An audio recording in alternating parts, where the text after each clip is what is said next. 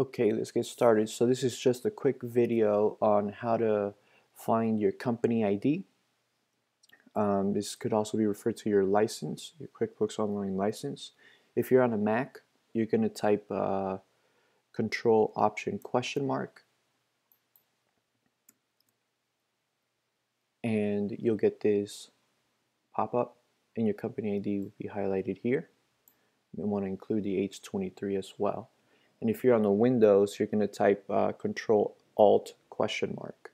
So on a Mac is Control Option question mark, and on the Windows is Control Alt question mark. If you like this video, please give it a thumbs up and don't forget to subscribe. Thank you.